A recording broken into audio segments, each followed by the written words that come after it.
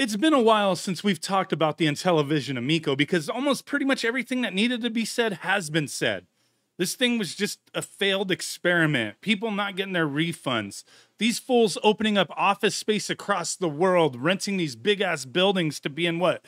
Irvine, Salt Lake City, San Francisco, Dubai, Nuremberg. And then they had to slim down and get rid of people, and they still haven't launched this thing. It's supposed to come out years ago.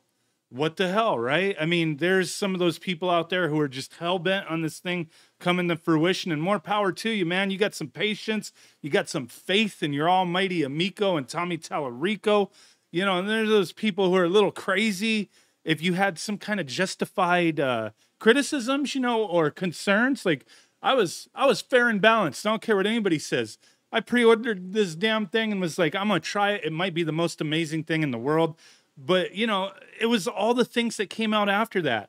The weird temp stuff in the games that they showed, copy and pasting stuff, stealing assets, Tommy Tallarico and his weird rage, just calling everybody like, I don't know, you know, I don't want to repeat half the stuff that guy said. I thought this was supposed to be like a family-friendly system, no curse words, you know, it's all great. But no, Tallarico, man, is freaking nuts. But you remember, this thing was supposed to come with like some games built in. Let me go to the FAQ. Like you could still pre-order this thing. The hell, you could buy the stupid greeting cards. I bought them for purpose of making a video. But about the games, okay. So Amico will have a variety of games, $10 or less. Boxed editions, $20. Okay. Which games will be in the initial launch window? So every Amico comes with 6 games: Astro Smash, Shark, Skiing, Cornhole, Farkle, and then a game yet to be announced. Then they got a bunch of other games. Dynablaster, right? Okay. Talk about that one in a second. Finnegan Fox, Evil Knievel, which, you know, hey, like these games are supposed to be like exclusive to the Amico. No loot boxes, no DLC, cheap games, just get going type of thing. Well, I mean, great. Can we still pre-order this? Let me pre-order one. Oh yeah, you can get, wait, can you? They're not taking pre-orders anymore, it looks like. Wait. Pre-order from here. Oh, wait, yeah, you could still pre-order, just no money down.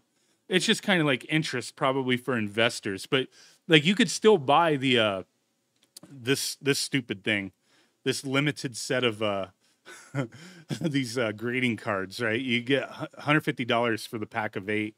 Awesome, dude. Like, I don't remember how many they said they made of these, but it wasn't a ton.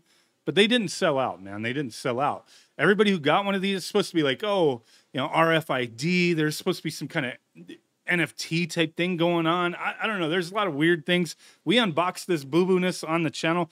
Hey, games that you could buy a couple years ago, own the physical editions for, but you can't use them for anything. You can't play these games. Where's the Amico at? Well, the Amico, essentially right here, my Nintendo Switch. The Nintendo Switch is now the Amico. Have you seen this? The Nintendo Switch is now the Amico. Shark, released today for the Amico. It's supposed to be a free built-in game for the Amico. $14.99. This is Shark for the Amico. Look at this. Look at the shark. Let's go back. Let's take a look. Let's take a look. Look at their games. Like they have pictures. Look at that shark. Look at that shark. Look at that shark. This is Shark. Look at this. That's Shark. Same puffer fish blowing up right there. That's in their little image. It's the same game. It's the same game. They are now like, it's no longer exclusive to the Amico. Inspired by the legendary Shark released on the Intellivision in '82. This reimagined version for up to 4 players offers you a modern and addictive gameplay, fantastic graphics, and great sounds. Lots of levels, many underwater characters like Tommy Tallarico the clownfish. You're a very ambitious little fish surrounded by the gulping underwater crowd. Okay, I'm not reading all this, man. I get it. You're like eating things and you're trying not to get eaten by like the shark. You're trying to avoid you eat the small fish and you grow is what I'm assuming. There's so many mobile games like that. I guess kind of I've played stuff like that, like at Round 1 Arcade. But yeah, just released today. BBG Entertainment, that's the publisher. There you go. But it doesn't end there. And I'm not sure if there's more. There could be more. Like, who are these guys? Oh, yeah, look, right here. Dynablaster. I already have that one pulled up right here. This one released 2 weeks ago. This is also a part of their, oh, look, it's right there. Dynablaster. You can get a physical copy of it. that can't be played on anything, right? Where is it? It was in there. Yeah, it's right there. Dynablaster. You could buy a physical copy of this game that cannot be used on anything. Maybe they'll give you a Switch download code. Dynablaster. This one released a couple weeks ago. It's just a simple Bomberman clone, right? But this was supposed to be for the Amico. The hell happened to the Amico? Doesn't exist. Who knows what's going on? But I'm sure there's still people out there who's got the faith, and great for you, man. If it happens, excellent. If it doesn't happen, like, I don't care.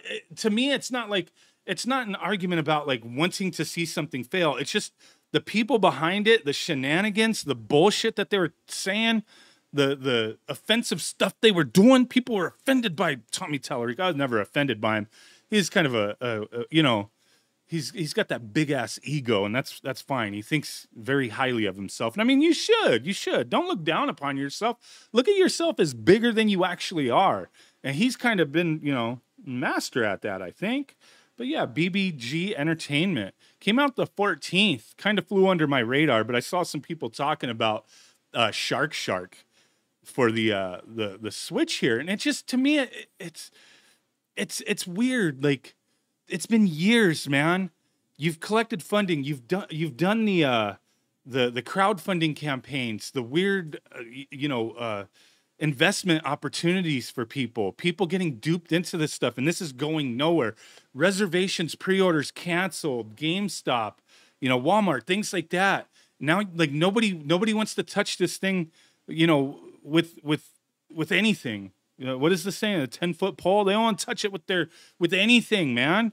Nobody wants to be associated with this, but I'm sure you still have those people who've been hanging on, who've been clinging on for dear life for this thing to come out. Well, put some news out. The only news that we've seen is just weird boo-boo-ness about how you had to fire half of the people, how you're running out of money and you can't refund everybody who asks for a refund. And I warned people way back, ask for your refunds, man, because these guys they're going under, and they're not going to be able to fulfill refunds. They can't fulfill the actual physical product, so they're going to have struggles with those refunds. I don't know if there's still people waiting, but that was what the big thing was a while back. People couldn't get their refunds, and they put out a statement how they had to diversify. They had to go outside the box and do other things, I guess, like this. I don't know. Are they getting a piece of this? Or look at this nonsense.